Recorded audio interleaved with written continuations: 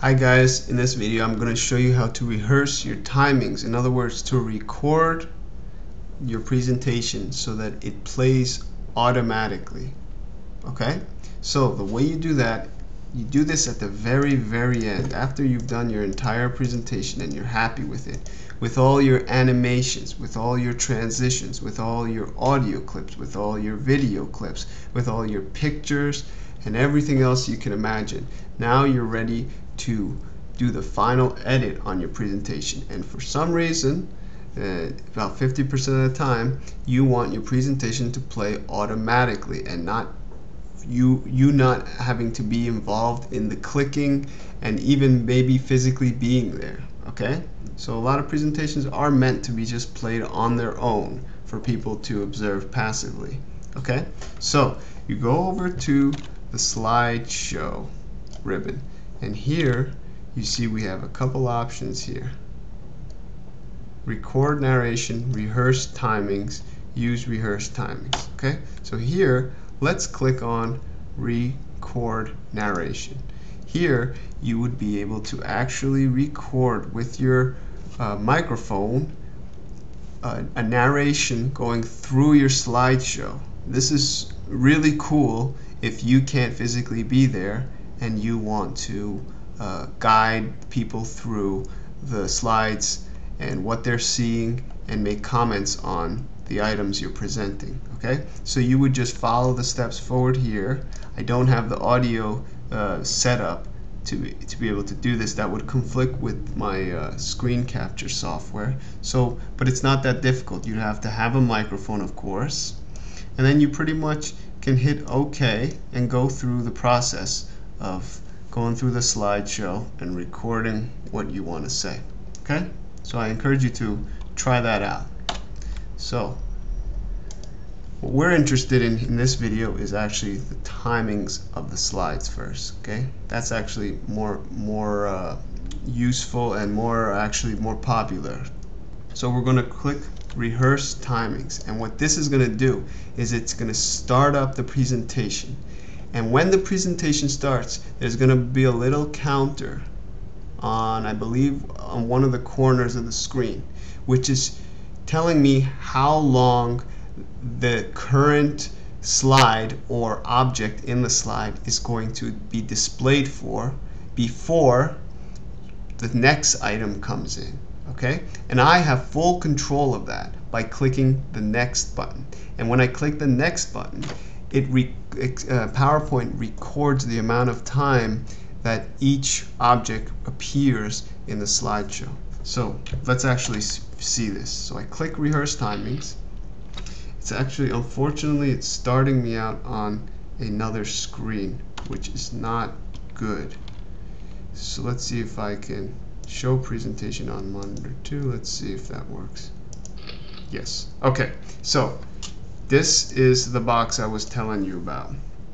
As you can see, the time is running 6. So it's saying right now this current piece of the presentation is going to play for 13 seconds. Now if I don't like this and I got distracted, I can hit repeat and it will start it from 0 again.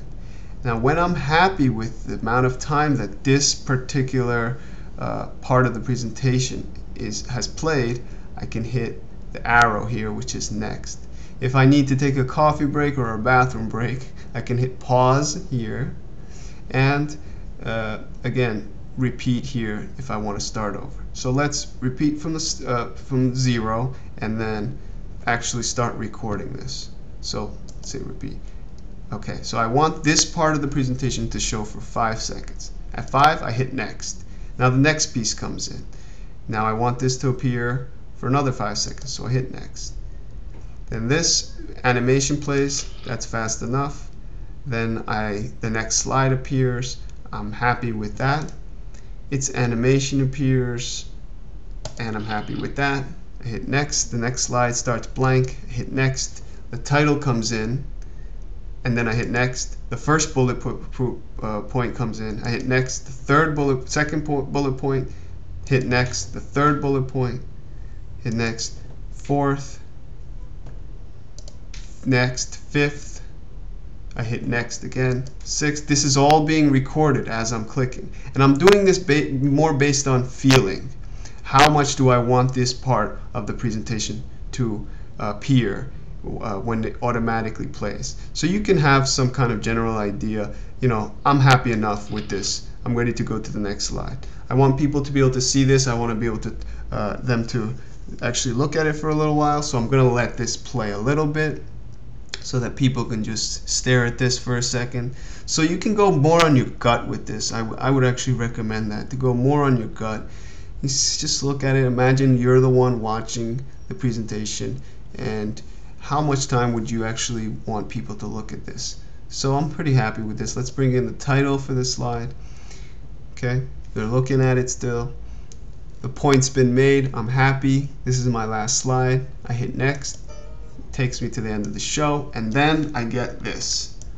The total time for the slideshow was 1 minute 39 seconds. Do you want to keep the new slide timings to use when you view the slideshow? In other words, it's asking us, are we happy with the recording that we did?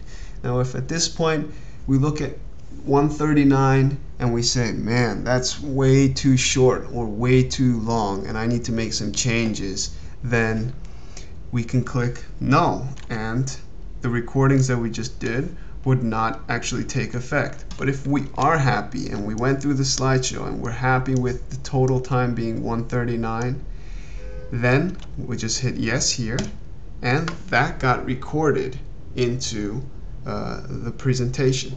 And when we go over to the bottom right here into the slide sorter view, it actually, in addition to telling us the slide number, which it always does in this view, it also tells us how long each slide is going to play for. Okay? So you see this last slide was played for a long time because of this table.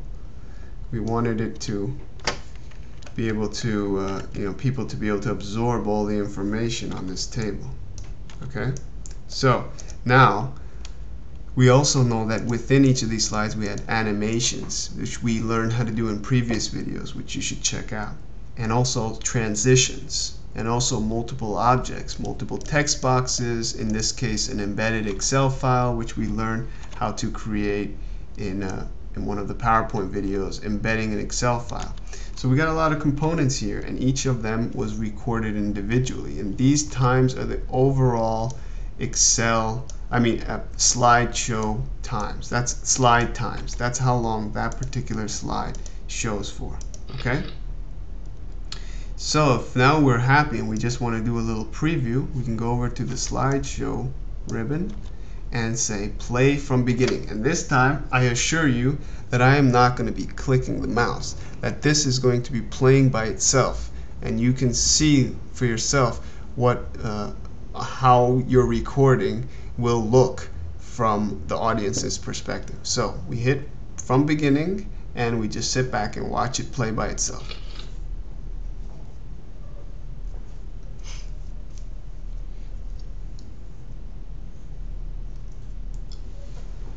Okay, you see this? This is playing all on its own here. That's the animation. We're supported by our sponsors, of course, by our sponsors' ads. All these video tutorials are free. So please click on the ads of the sponsors when you watch these tutorial videos, because that allows us to keep posting every week new tutorial videos for you to learn all this stuff.